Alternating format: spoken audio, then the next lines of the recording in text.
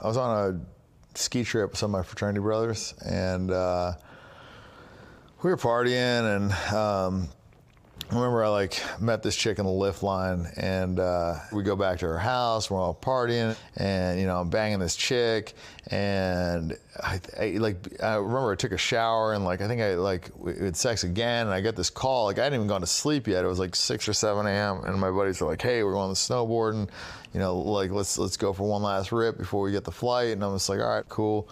Snowboarded all day long, and then came back and I was just sick. Like I just wasn't feeling good, throwing up, just felt horrible.